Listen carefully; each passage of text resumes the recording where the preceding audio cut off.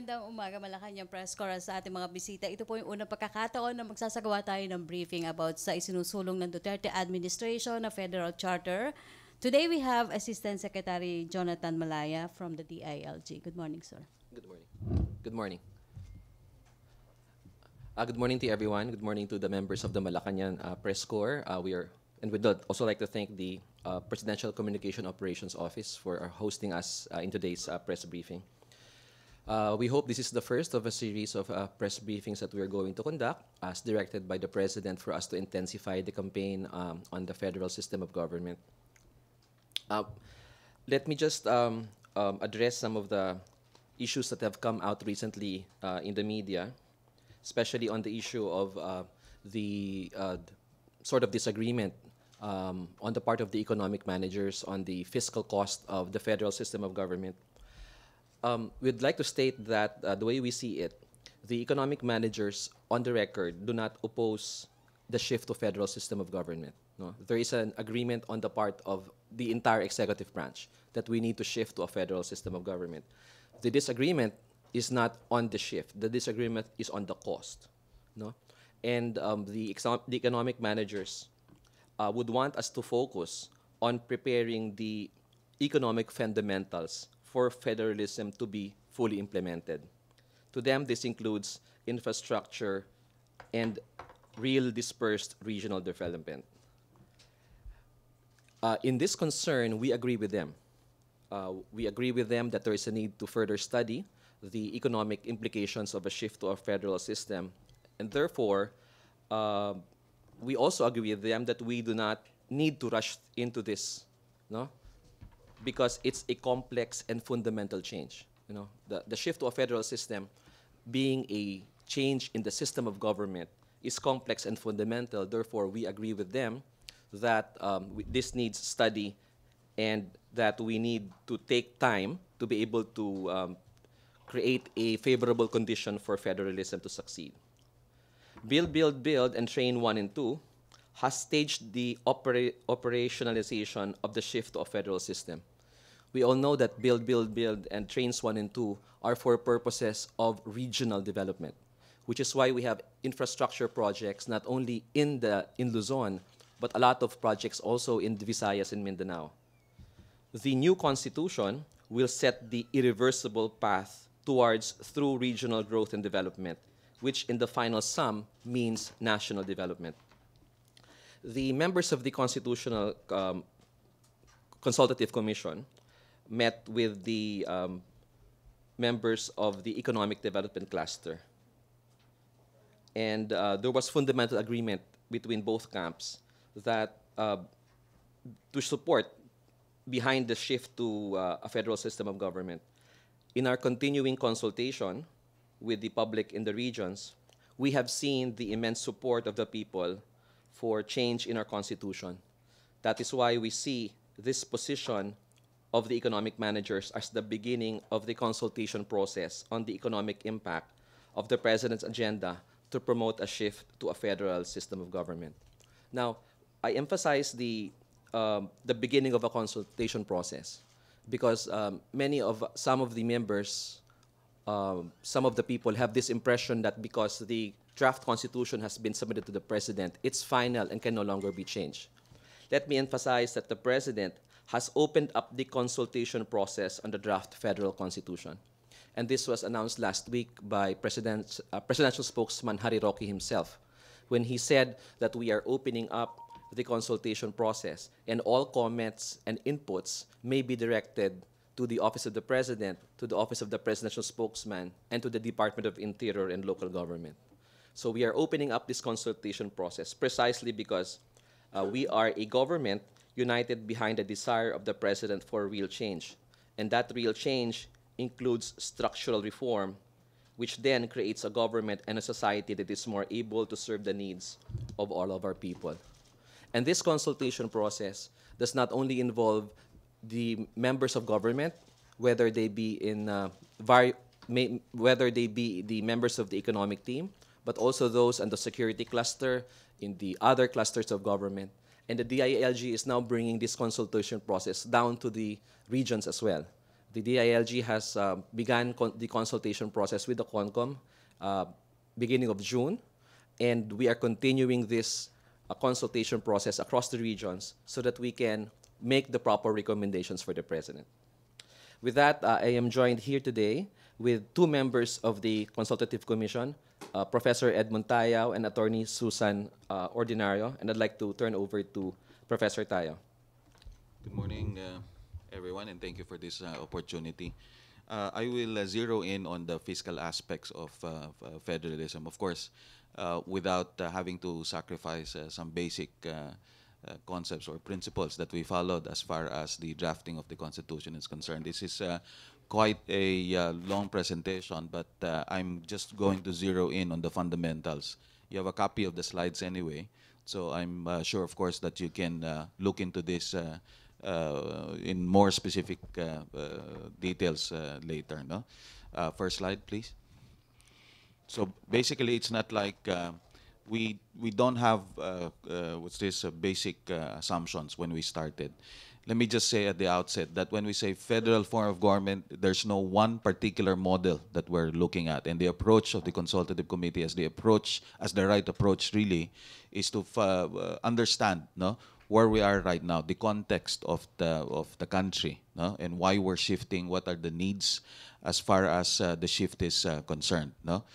In other words, it's not like you're going to copy hook, line, and sinker what's found in federal democracies like the United States of America, Germany, Canada, and so on and so forth. The second consideration, there are two types of federalism. One is the coming together type of federalism, which is the classical type of federalism. This is the usual suspects. When you search the term federal form or federalism in Google, the first thing that you'll see would be, of course, the usual suspects, the US, Germany, Canada, and so on. So these are the classical type of federalism, which doesn't apply to us.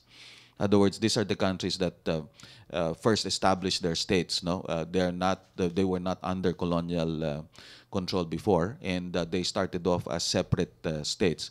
Hence, the need for them to federate and unite. In our case, we were former colonies, and the public institutions that were established to us were imposed by the colonial powers that occupied the Philippines. Hence, our case is comparable to similar countries. This is the so-called holding together type of federalism. You have Belgium, you have Spain, you have South Africa, you have Kenya, you have Ethiopia, and so on. And mind you, we've heard, for example, that some of the African countries mentioned supposedly are backward countries. No, perhaps a further reading would suggest that precisely when they federalized, they were able to settle some issues with regard to their governance, and led to the improvement not only of their governance but even their economy. Hence, when we speak of federalism in the case of the Philippines, we have to look at the kind of public institutions we have right now. It's not like just downloading powers without you looking at the political context. Are our central public institutions ready to hold the periphery? In other words, empowering them without necessarily losing them in terms of coordination. The idea here really is to do some house cleaning, where we are right now, what are the limitations of the current setup, and how are we to use the opportunity to change the setup, reform public institutions by way of changing the Constitution. So those are the premises, or the premises that we use. So those are the key principles. Strong federal government to keep the country as one. So that's what I was trying to explain earlier. You're empowering the regions without necessarily weakening the center. Next slide, please. So if you look at how we came up with the fiscal considerations, the powers, we're always schooled by several groups that form follows function. Of course, we know that. And it's not like we sort of imagined simply what needs to be considered when it comes to the drafting. We know for a fact that you can't go to numbers without looking at what functions will be downloaded. No? In other words, we learned from our decentralization experience in 1991, where we simply devolved functions without transition and fixing the amount of monies that will be given to the local governments. You see, this allows me to segue to the difference between the unitary decentralized setup and the proposed federal setup. Under the unitary decentralized setup, your local governments are mere agents of the state, which means they merely perform functions which are delegated, no, to them by the state, which is the central government. When we shift to unitary to federal form of government, the federated regions are not local governments. Let me emphasize that they are not local governments. In fact, under the principle of shared sovereignty, they perform the same powers with respect to their exclusive, in other words, the same powers in terms of effectiveness. No? So there are some functions which are exclusive to them, like local governments, which also explains why there is no particular article on local governments in the proposed constitution. You don't need a particular article on local governments because local governments are now directly under the federated regions. So there are some implications also as a result when we look at that. In other words, there are some guiding principles that we use when it comes to fiscal considerations, so fiscal prudence, the reasonable sharing of revenues. For example, when we came up with the 50-50 sharing, again, it's not like we simply guessed how we do the sharing, what's the logic behind the equal 50-50 sharing. For example, of course, if you compare weak regions, like let's say Region 8 and say Region 5 with NCR, of course, NCR obviously is already strong as a region. In fact, there were considerable debates in the committee when we decided whether the NCR should be a federated region or not. Now, when we finally came to an agreement, NCR remains a federated region, but would be getting the same equal share as far as the revenue is concerned, mainly because it's assumed that NCR can generate more revenues compared to the other regions. So the share that will come from the federal revenues to NCR as a federated region would most likely be used mainly to sustain many of its services and public services that it already offers. No? But with respect to smaller or weaker regions, it will allow them to do more capital expenditures, which is basically what is needed as far as the periphery is concerned or the other regions are concerned. So in a way, you can imagine some leveling that's going to happen if the proposed federal structure happens. So there is, of course, you don't do this without taking into consideration the essential federal expenditures first. So whenever we're asked, saan manggagaling yung budget for national defense, for sovereign debt servicing and so on, actually, you don't touch that. That's the first principle that you do. No? In other words, any consideration of how much amount of money will be brought down should take into consideration first the fundamentals. It's not like you're going to, again, consistent with the principle that you have a strong central government, you should make sure that those fundamentals are taken care of before you share funds. Second, you don't just share funds. In the first place, again, using the principle of form follows function, you're not just giving away money. You're in fact giving money because you're giving functions to the federated region. You're empowering them. And so whenever some cost is given to the public for consideration, the first thing that you should ask is, what do these costs refer to? Okay? Are we assuming, for example, that the existing bureaucracy at the national level will be the same and will just be replicated or duplicated as far as the federated region is concerned? If that is the case, then definitely you will bloat the budget. Second, if, for example, you're going to bring down some of these powers, does it mean that you are, at the outset, going to create new offices? Aren't we already, don't we already have existing regional offices to begin with? In other words, if you look at the line agencies, and these line agencies are the same line agencies that will be brought down to the federated region level, if they are already existing, does it mean that you still have to create them? Of course, I'm sure, of course, that you know already the answer to that. The point really is, when you bring down powers which already have existing bureaucracies, you're simply reconfiguring as to which level of government that they will now be answerable to. which level of government already have political authority over them. So what's going to happen is just to reconfigure the federated region or the region, which means that in effect, you are amalgamating currently fragmented local governments. There was this comment that it's not the 1987 Constitution that's to be faulted, why we have fragmented local governments. Of course, to a certain extent, you can always argue there's no direct relation. No? But in terms of policy analysis, you can very well understand that the 1987 Constitution enumerates not 2, but 4 levels of government at the outset. The assumption then is even if, say, municipalities or component cities are under provinces, it doesn't mean that the provinces actually control them, which means that in terms of expending power, it's as if you're suggesting that all of these are in fact independent entities. What you're supposed to do is to ensure that while they have autonomy, there is really there are simply incentives and disincentives for them to work together or not to work together. This is basically the principle again that guided us in terms of designing the federated regions. Next slide. It's not like the transition, when it happens, let's say, of course, if you're looking at timing, we're of the thinking that it's not really the committee that's to decide when the plebiscite happens. Again, it depends on very political decisions to make. But the actual transition, if you are going to look at the draft, regardless of timing, actually starts at 2022. So existing bureaucracies will not change immediately, even if, for example, plebiscite happens in 2019, and let's say the first elections, whether regional or national, happens, let's say 2020 2021. No, so in other words, you're not suggesting that all these transitions would immediately take place, and in fact, it should happen in phases.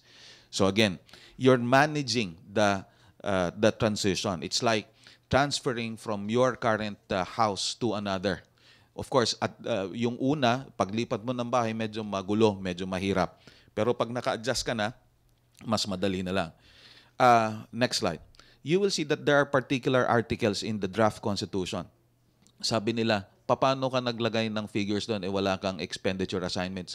When we say expenditure assignments, sirs, ma'am, you say these are the powers that are downloaded to the federated regions and retained at the federal level. So yun yung kaya ka expenditure assignment, ibig sabihin ito yung poder na ikaw ang namamahala, ikaw ang yung poder kasi yun yung nangangailangan ng pera. So when you transfer powers, you transfer monies as well. If you notice, this somehow departs from the process that we had when we decentralized in 1991. We downloaded several functions, but one, we did not look into the existing bureaucracy then. What happened was essentially duplicated these offices at the local level. Second, we did not bring down monies. We simply brought down and gave them powers which they cannot even exercise on their own. And through the years, what happened was there were several functions that were even centralized. Look at social welfare alone and 4Ps.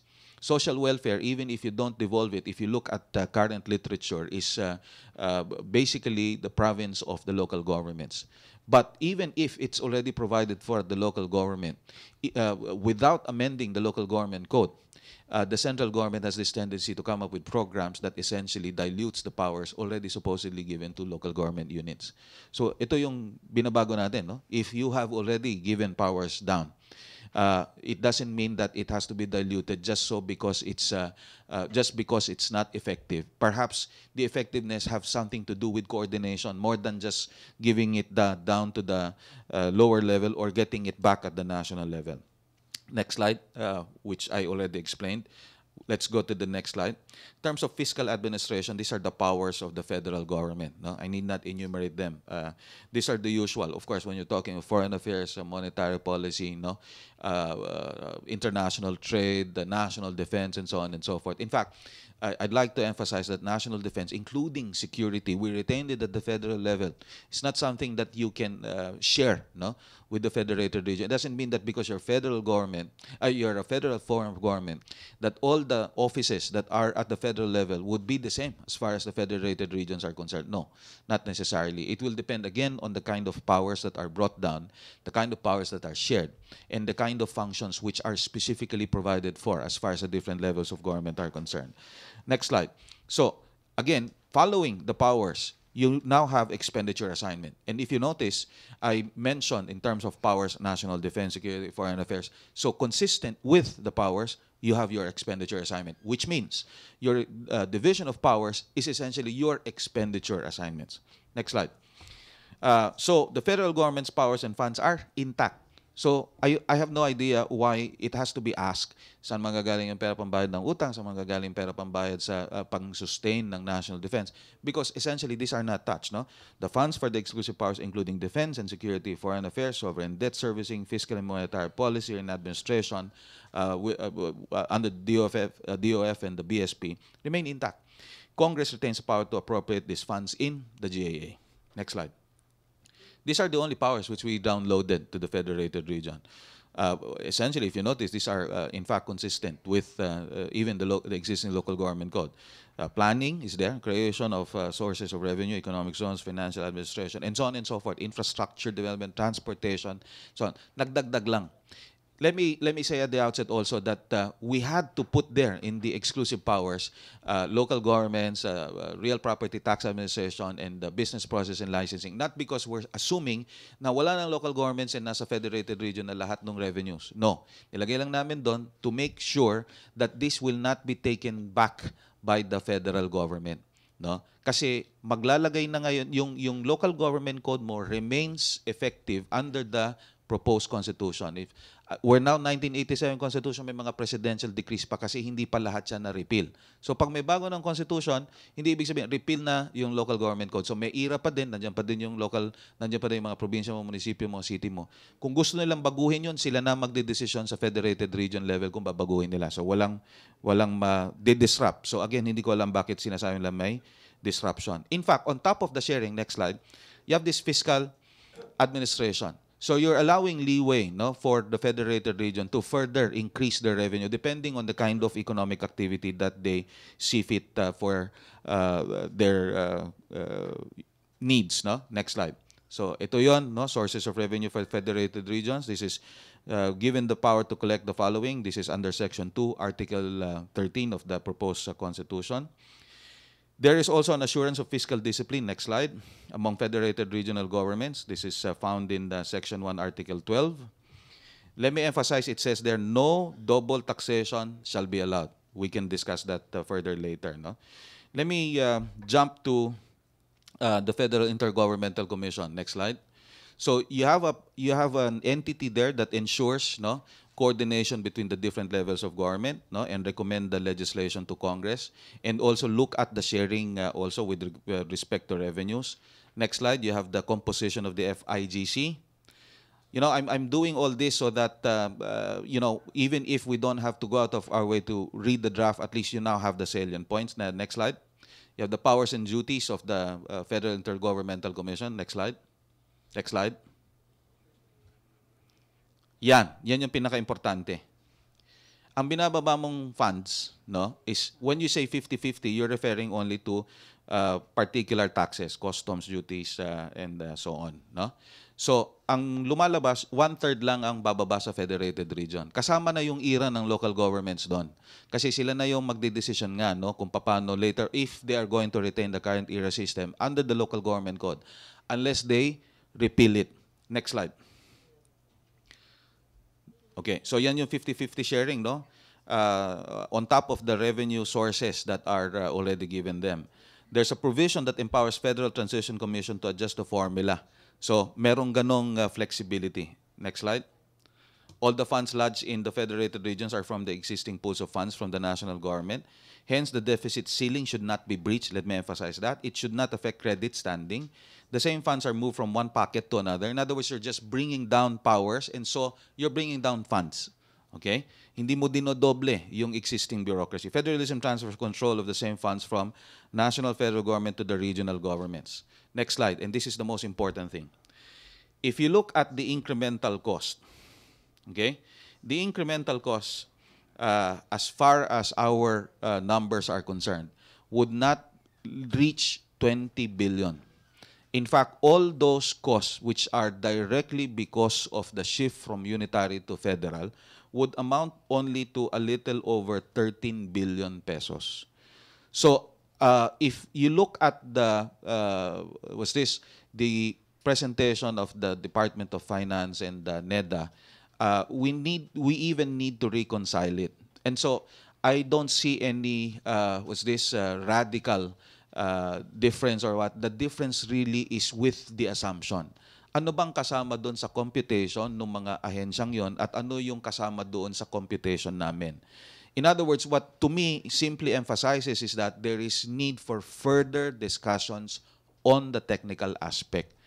How I would have hoped, even the CONCOM would have hoped as a body, that there is really coordination first between the different agencies before we come up with, oh, ito yung cost na sinasabi, ito yung cost na sinasabi. Apart from that, let me also emphasize, no? Let's say for the sake of argument that the budget that is 243.5 billion is really the cost. Note, tingnan nyo lang yung increase ng budget from, wag na yung matagal, no? Yung 2014 to 2018 lang, we've increased the budget by 25.07% already. Which means on average, year on year, we're increasing budget by 350 to 500 billion pesos. So let's just say, no, and I'm not saying I agree with the 253.5 billion incremental cost. Does it not fall well within the 350 to 500 billion increase in the total budget of the government? So, next slide. These are the caveats. The amount used, obviously, would be the existing figures only. So, based on 2018. Senate staffing, may double. Madadagdagan yung Senate mo. But take note, yung tumatakbo doon regional na, hindi na national. Pangalawa, dahil mas marami sila, they will no longer have to chair several committees. Ang computation mo kasi ng cost, hindi by membership, by committees. So dahil mas marami ng senators ngayon, hindi na kailangan dalawa, tatlo yung committee nila. No? Malamang mag-isa-isa na lang sila. It's computed well within the 5% increase in GA and will happen by 2022. Take note that this computation does not even factor savings from the rationalization of the national bureaucracy. Kasi ibababa mo yung functions, so yung mga empleyado, hindi mo na kailangan dun yung iba. In fact, we have a very top-heavy national bureaucracy. In the long run, we can expect even more savings than expenditures. Next slide. Ito yung importante dito. Effect on economy. Mayroon daw layoffs. We don't see any drastic change occurring after ratification. We can just read what's provided for there. That's it. So, I hope that there will be more opportunity to discuss the more technical aspects because at the end of the day, pag may sinabi kang cost kagad, it sends a different message. So, sa akin lang, baka naman meron lang ibang consideration na hindi nakita namin o hindi din nila nakita. So, all the more that it means there has to be further discussion. Salamat po. Thank you, Professor Tayao. Professor na professor talaga. Let me turn over to Attorney Susan Ordinario, member also of the CONCOM. Thank you, ASEC, and good morning to everybody. I'm very glad to have this opportunity to meet all of you and to participate in this presentation by the CONCOM. And let me segue from the last presentation of Professor Tayao and take a few lines from the presentation of ASEC Malaya. You know, for every activity that the government undertakes, there will always be costs. But a government does not exist only to spend, to earn and spend the exact amount. A government is there not just to hire people or to buy services or to buy items, goods to give to the people in exchange for income. A government is there to serve the interests of the people. And in any kind of shift, there will be costs, but the shift will always be in conjunction with reforms or benefits that cannot be costed in pesos and cents. This is what we call the cost-benefit ratio. And I believe that while there were costs presented to you relative to the very act of federalizing or shifting, there were other benefits that have been introduced in the charter, which we had to incorporate because we cannot see the reason why we should have a constitutional review or a constitutional revision without already incorporating certain reform measures that are very necessary to ensure the welfare of our country and our people. So on top of all of these structural reforms, which will naturally have costs, we have instituted several other areas of reform. That is the reason why we need to revise the Constitution. First of this, of course, is the political reforms. We have defined the provision of the 1987 Constitution on anti-political dynasty, which for 32 years they have not really identified as referring to whatever particular relationship should be allowed.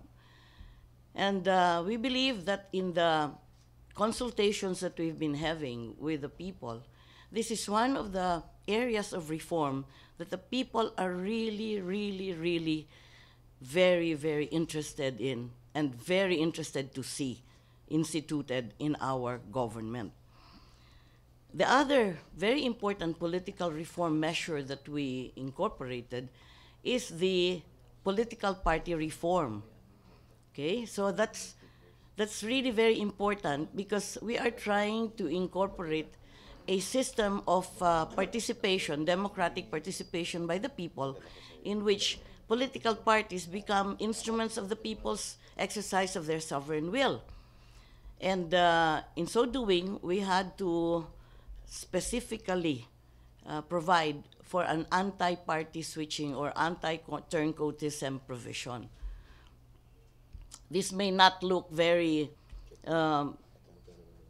vital in terms of cost, no? But in terms of the benefit to the people, I don't think there's a way of putting a value, a monetary value to this.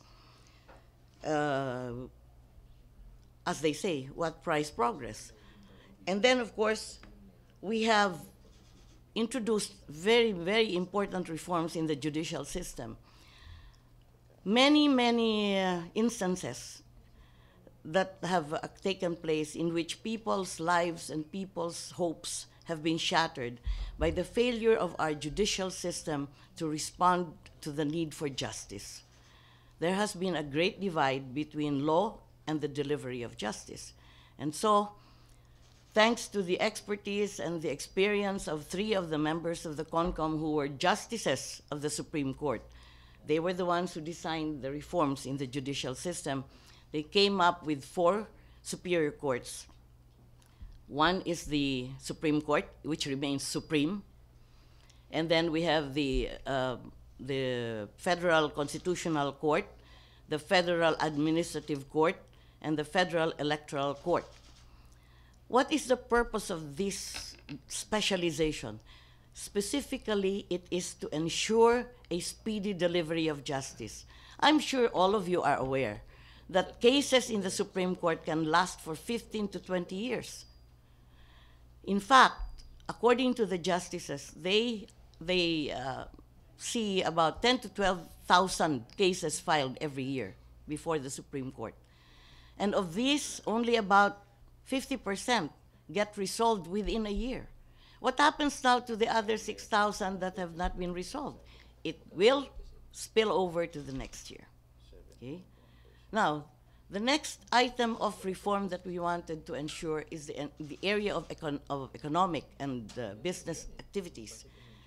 We said the 1987 Constitution closed the door to any change in the voting requirement for businesses. We think that this is not good for the economy because economies change. The business climate changes. and perhaps there will be a need for future reforms. However, we feel that it was not right for us to make that decision at this point in time, considering that we didn't really have the liberty to extend our researches and our studies beyond the 6-month period. And this is, the economy is something very volatile, that we cannot spend too much time on studying it, but we do not want to shackle our country to a very strict 60-40 sharing of voting interests. So what we did was to, put a little leeway for our country to be able to adjust to changing economies by saying that Congress may later, by law, decide to change this strict sharing.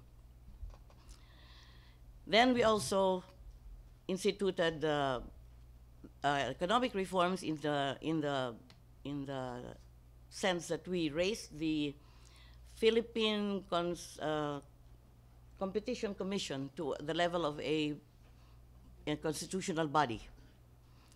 Why? Because we feel that it is important now, especially if there will be any prospective change in the voting requirements of businesses, for a body to be strictly independent in its decision to control cartels and monopolies in trade. So basically, those reforms cannot be computed in terms of pesos.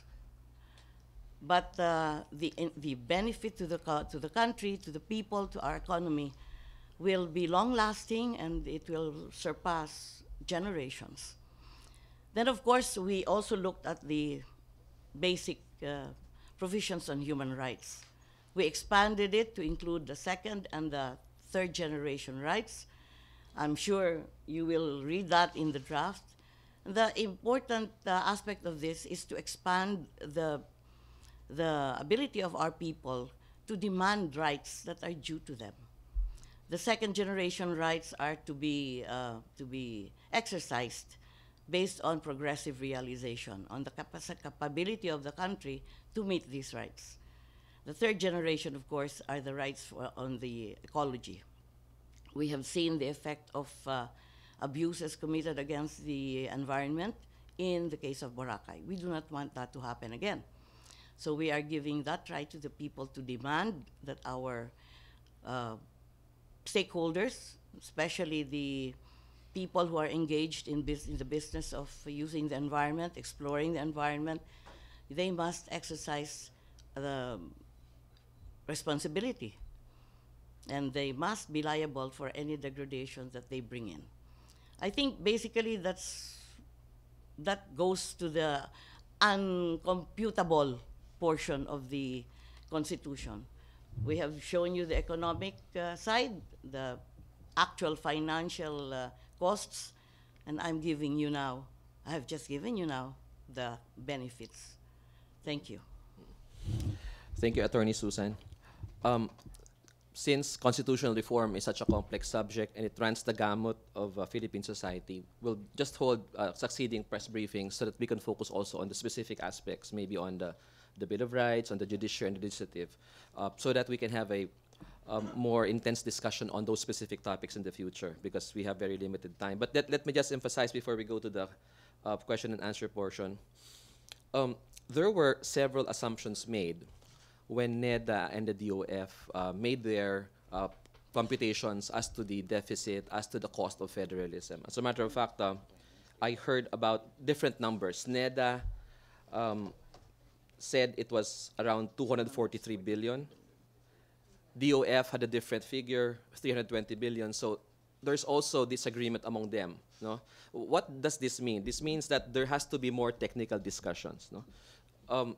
The assumptions that the economic managers made were assumptions they made themselves. No, these were not assumptions made in consultation with the CONCOM. So what we did was to bridge the gap.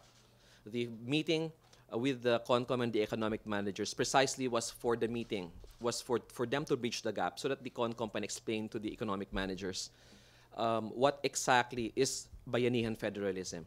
and Professor Tayao has already explained to us that this is not your run-of-the-mill Wikipedia, i-google mo lang na federalism, and then you make assumptions on that. This is a designed for the Philippines type of federalism, which, in their opinion, would only have a cost of around 20 billion.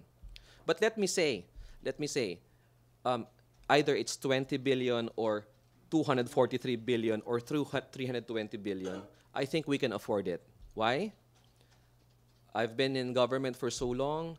In the last budget hearing that I attended, the entire returned, unutilized money by the national government, which all of the government agencies returned to DBM because it was not utilized, 600 billion.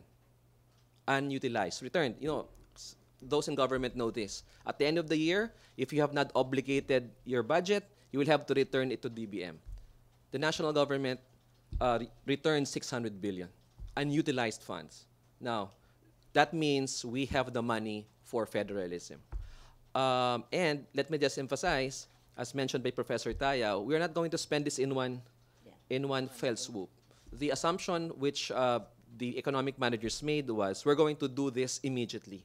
There's going to be a transition plan, a clear roadmap across several years, could be 10 years, and we can spread out the cost in those years. And that will negate whatever fiscal deficit we may have, that will negate whatever concerns we may have that there will be mass layoffs, which we are stating clearly now. There will be no mass layoffs. Why? Because employees, if needed, will just shift from one boss to the other. If, for example, a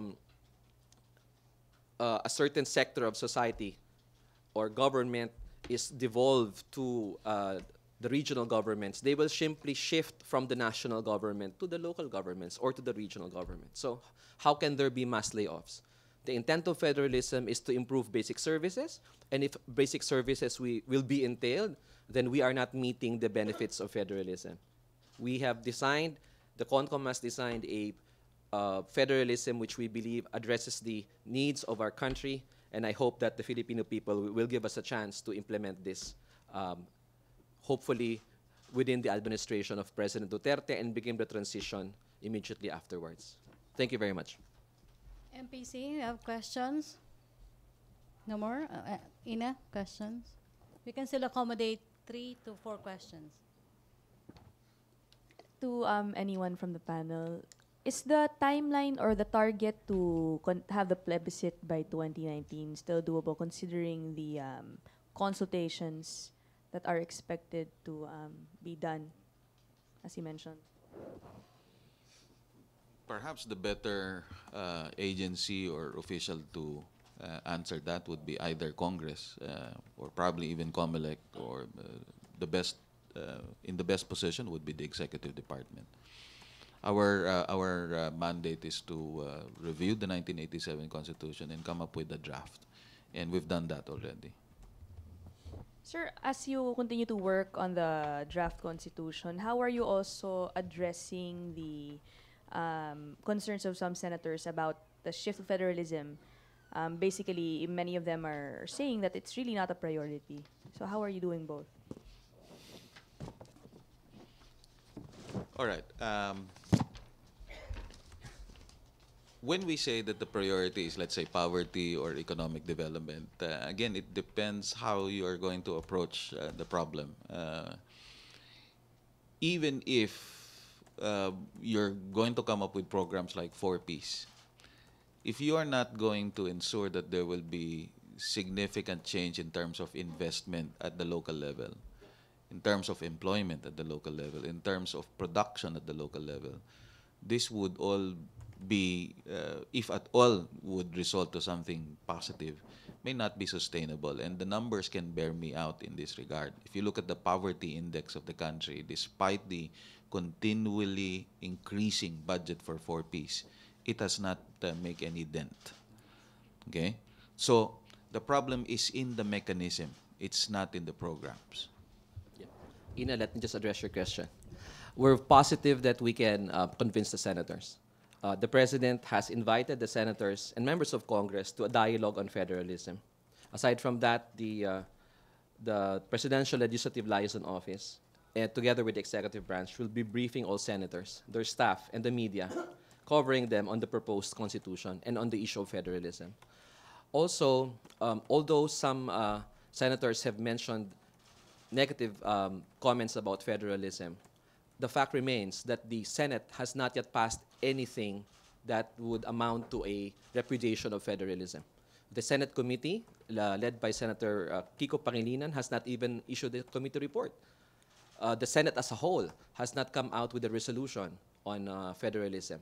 And the House of Representatives, on the other hand, has passed a resolution seeking the Senate's concurrence to the convening of a constituent assembly. That, up to now, is still pending in the Senate.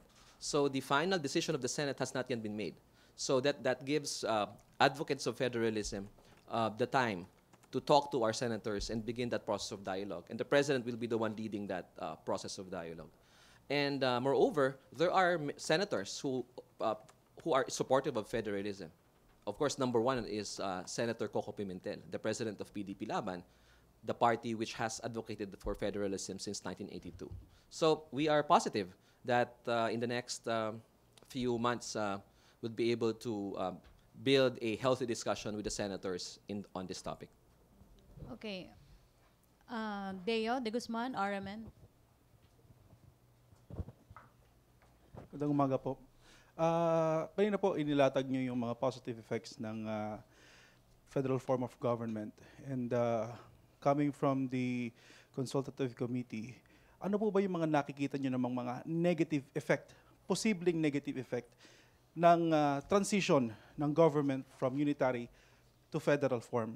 Kasi ang mga nagiging nagko-comment po ng magkakaroon negative is from outside of the Constitutional Committee. So sa inyo pong part, ano po ang nakikita niyong posibleng negative effect or a factor that would make this transition fail? Would you like me to answer that? Yes, ma'am.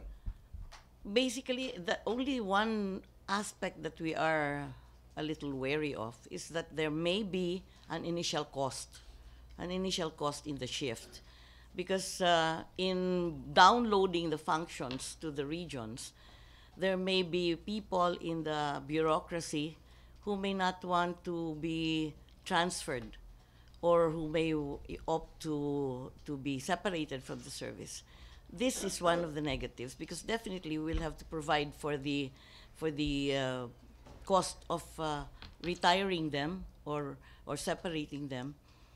But during the transition, all of these things will have to be discussed in the Transition Commission. So the best possible approach to this problem of the civil service can be negotiated within the Transition Commission so that it will not have too much effect on the people who will be affected as well as on the economy or on the costs of the transition. To my mind, that is the only one very big problem. Although we tried to avoid more disruption by, in fact, advocating for 18 regions. Because as of now, we already have the 18 administrative regions, which will now make it easy for the transition to take place. Yun lang ang sa akin. I don't know about the other members, but to my mind, that is one of the most difficult aspects. Another question is, paano po yung political dynasty? Alam naman po natin na ang mga ating mga mambabatas ngayon, talagang parang kapag isinabatas nila, ipupukpok nila sa sarili nila yan. So, paano po natin, how are we going to strike a balance on that political dynasty issue? Well, in fact, in one meeting that we had with the House of Representatives, they were not averse to the anti-political dynasty measure. They said they are amenable and they see the benefits, but they have their own apprehensions about other items relative to the term limits. So nakikita niyo po ba na kung ano po yung inilagay niyo doon sa inyong draft constitution ay yun din ang ipapasa ng Congress in terms of the political dynasty issue? We believe so. Thank you, ma'am. Okay, last question na tayo. Last two, Pia, then Joseph. Sir, for the record, can we get your comment on the 253 billion estimate of NEDA?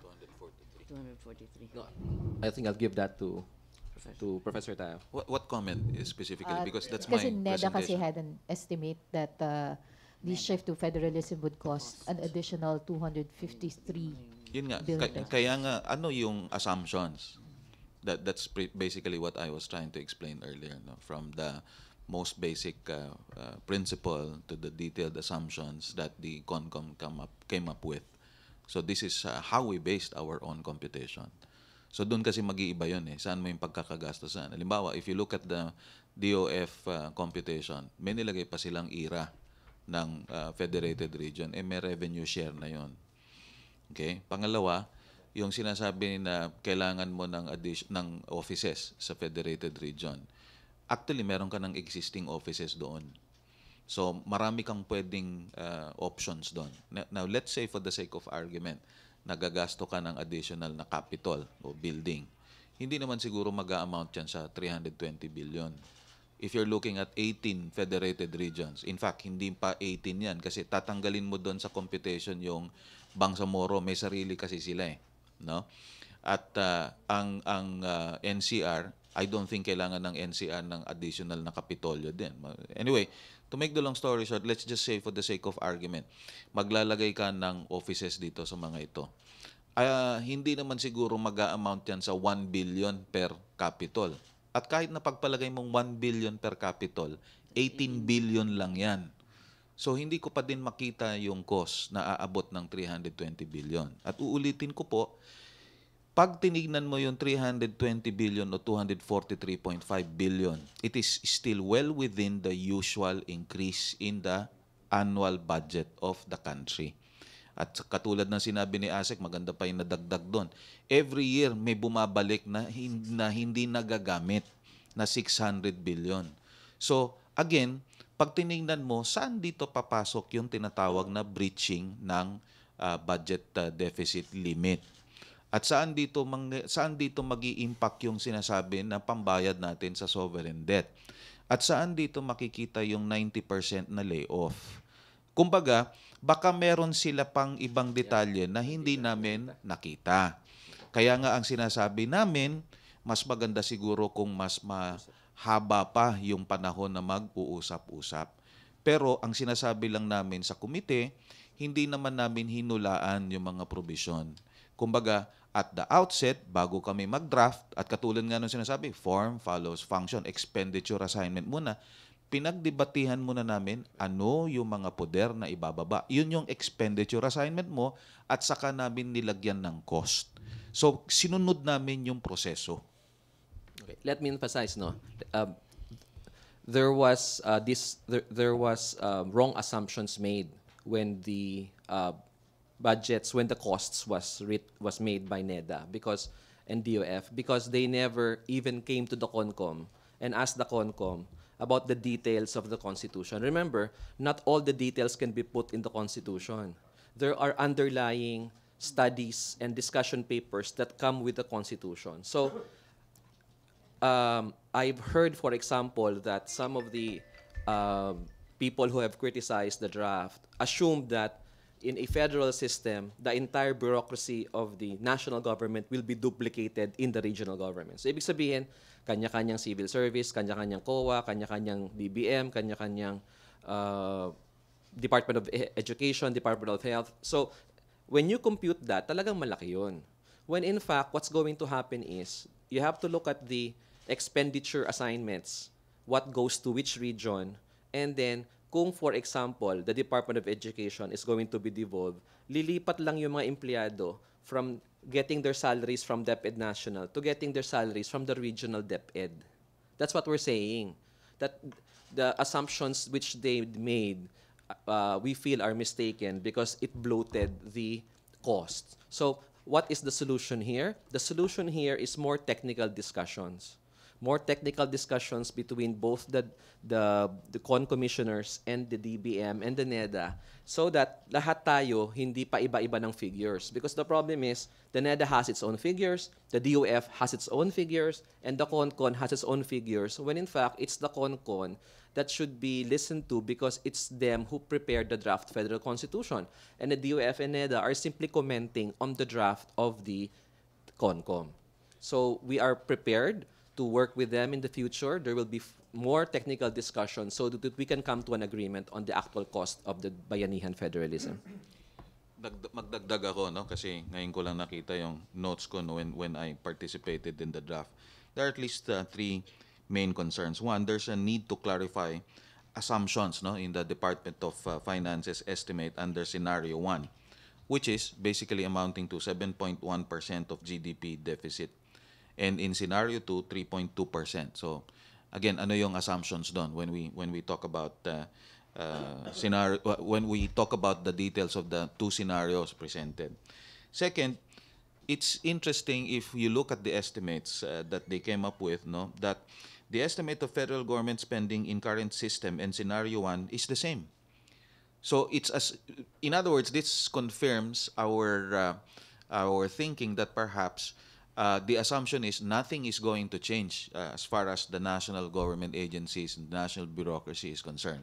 Pero kailangan mo ngang i-rationalize kasi top-heavy ka if you will apply the same as it is right now. If you notice, ilang administrasyon na yung dumaan at ilang administrasyon yung nag-attempt na mag-rationalize ng bureaucracy. Ito nga yung pinakamagandang pagkakataon kasi pag binaba mo yung mga ahensya, titingnan mo ngayon, meron bang mga offices na hindi mo na kailangan sa taas kasi binaba mo na hindi mo naman i-create sa federated region kasi may mga regional offices ka naman doon. No? So, doon sa Scenario 1, pareho na 3.2 billion. So, dinagdagan mo lang yung cost. This may not be the case because the size of federal government spending should therefore be much lower. You're talking of the same pie. Okay? So, kung yung existing pie mo ngayon, 80% pagpalagay mo yung nasa national government. Ang ginawa mo lang ngayon, hinati mo pa yung 80%, nagbaba ka pa ng 10-20% na cost, na revenue na nasa federal government at binaba mo. Yan yun, no, yung nasa slide. Yung 1/3 ng total revenue. Kasi tax revenues lang yung hinati ng 50-50. Meron kang non-tax revenues, which means this will still sustain the capacity of the central government to continue assistance with LGUs as they see fit. Ito yung tinatawag namin na spending power. Pag merong hindi kaya si federated region at medyo kaya ng federal government na punan, pwedeng pumasok yun, spending power. So hindi mo pinahina yung central government. Bagkus, pinalakas mo nang sa ganon kahit na lumakas lalo yung federated region kasi pinagsama-sama mo yung mga LGUs. Hindi pinagsama-sama na may kinulaps ka o meron kang inabolish. Hindi, you gave them incentives to make sure they coordinate. Planning pa lang, magwo-work na sila. Hindi katulad ngayon na downloading ang ginagawa mong plan by RDC na hindi naman nagme-merge. No? So, naglagay ka ng mekanismo doon. So, hindi ko makita. Pangatlo, bakit doon sa estimate, meron pa silang block grant for Bangsamoro? Wala na yun. Meron ka na nga Bangsamoro Organic Law. Okay? And let's say for the sake of argument, i-retain mo si 9054. Sabihin lang natin no, na hindi BOL yung magiging operative. Okay? Pero bago ka na nga ang constitution. So meron ka ng federated region na automatically create doon sa Bangsamoro in place of ARM. So hindi na block grant ang pinag-uusapan natin. So sa madalit sabi, may mga cost na doble. Kaya nga ang sinasabi namin dito, baka mas maganda kung patuloy yung pag-uusap. Alamin natin ano yung binabudgetan natin. Baka hindi mo na kailangan lagyan kasi tinanggal mo na, nilipat mo na. Last na lang, sir. On another topic, do you believe, sir, that there's a need to reconvene the CONCOM after you consolidate all the suggestions from the public consultation, sir? Well, we will leave that to the President on what's his decision on that matter. But moving forward, the President has not yet transmitted to Congress officially the draft Constitution. It was just mentioned in the SONA, but it has not been transmitted. So what's happening now is an interagency committee has been convened, getting the comments of NEDA, DOF, all of the departments of government. It's being brought together, and an interagency committee is consolidating all of these comments. And then we will forward all of these comments try to find some agreement as what we're doing now with the economic managers and give the president a final draft, basing it on the work of the CONCOM. And once that has been done, the president will then officially transmit it to Congress. So who will be making the final draft, sir? It will be an interagency committee with the Office of the President there, the DILG, the DOJ, and other government agencies. But doesn't that defeat the purpose of having a CONCOM?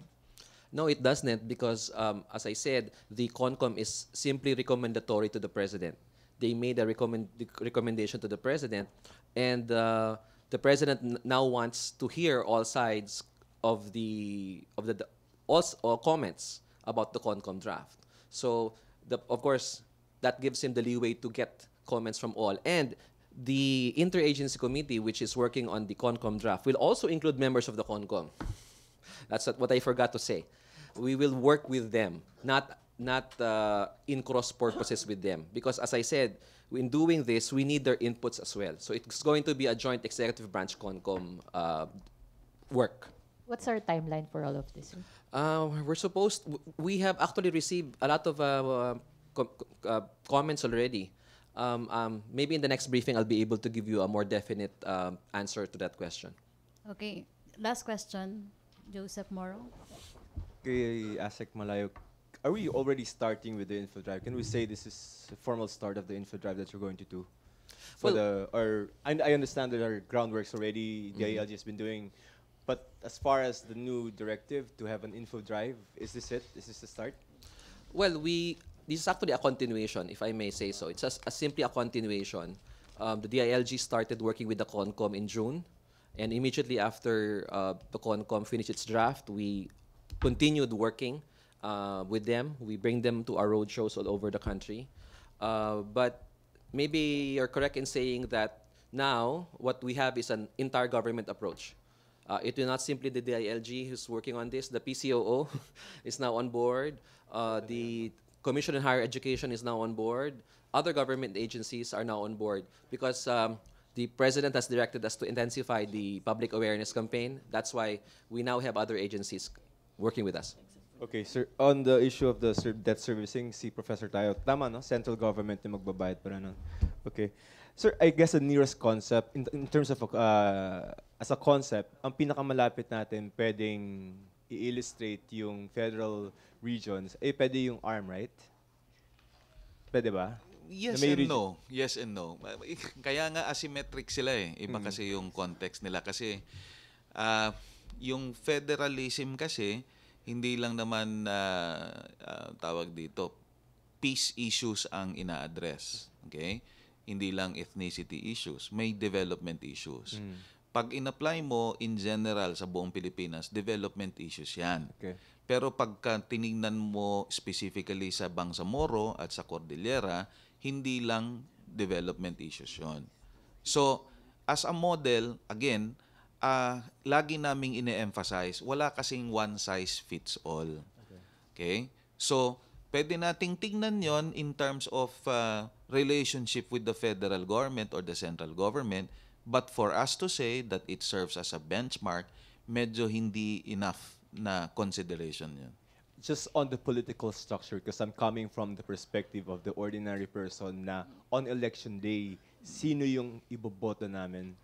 Maybe illustrate it in a way like parang organizational chart, okay. relationship between the federated regions and the local governments. And from the perspective of the voters, sino ba yung mga iboboto namin come election time? Para lang medyo maliwanag for Yung them. relationship nung proposed Bangsamoro at LGU, pareho doon sa lahat ng federated region. Kasi exclusive power ng federated region yung LGU. Kaya nga katulad ng binanggit ko kanina, yung local government code mo ay effective pa din. Ano?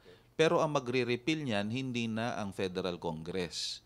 Yung federated region na ang magre-repeal nun. Sila na ang gagawa ng local government code nila.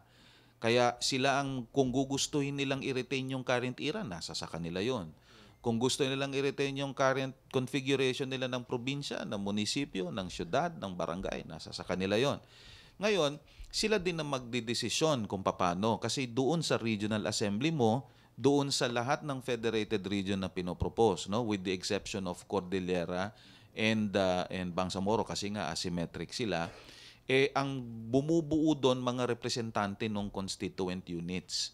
Sa madalit sabi, ang assumption mo dito, pag nagdesisyon yung rehiyon kung anong gagawin sa pera at paano mag-generate ng pera, sino ang i-appoint, anong opisina ang i-create, and so on, ang nagdidesisyon yung mga LGU mismo na naandon. Kasi yung regional governor mo, hindi mo directly elected.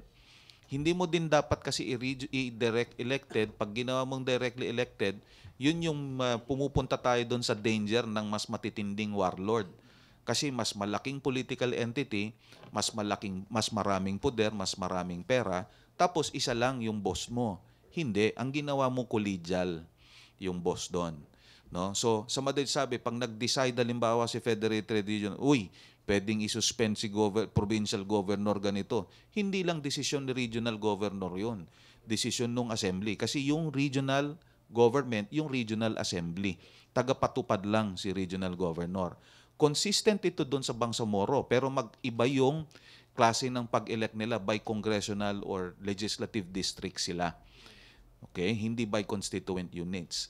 Yung Cordillera, iba din. May regional assembly sila na pareho nung lahat ng federated region na symmetric at saka ng Bangsamoro na elected by constituent units, pero may directly elected governor sila. Okay? Kasi yun yung tingin nilang mas bagay sa kanila.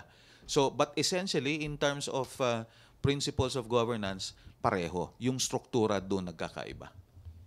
Alright, so in short, parang sa BOL, no, you will have the regional governor elected by the assemblyman, That's right. correct? Yeah. So, come election time, ako botante, boboto pa rin ako for the same set of officers That's right. plus assemblymen. Yeah. How many are those? Doon sa regular, doon sa symmetric federated region, 2 members per constituent unit. Per city, Okay. parang halimbawa, city, two per city. Hindi, ganito. Bawat probinsya boboto ng isa directly at isang proportional representation, no? Yung PR mo, party 'yon na binoboto mo, pero ang nominee mo by constituent unit.